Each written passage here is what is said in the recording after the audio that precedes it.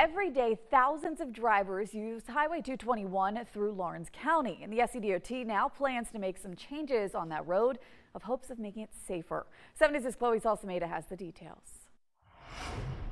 SCDOT says Highway 221 here in Lawrence County is one of the most dangerous rural roads in the state.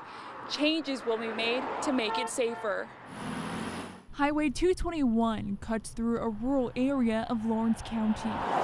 Sometimes they have country people that work on their farms with their tractor, they bag up the traffic. According to SCDOT, roads like Highway 221 are some of the most deadly, with 60% of the state's fatal crashes happening on rural roads. We done had a lot of accidents in the same area. A guy lost his license about 2 years ago, pulled up there, and didn't nobody know what to do and just crashed into one of them. Johnny Jennings says he drives down this busy highway often and notices speeding drivers.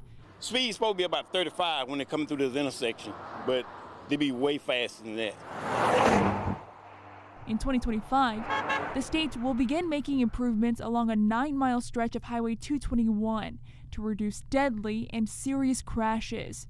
Shoulders will be paved and widened. Pavement markers will be painted wider and brighter. Rumble ridges will be added to the pavement to alert drivers if their cars drift, and more guardrails will be added. That would be good with some guardrails. That'll be a good thing. That'd be perfect. That'd be perfect.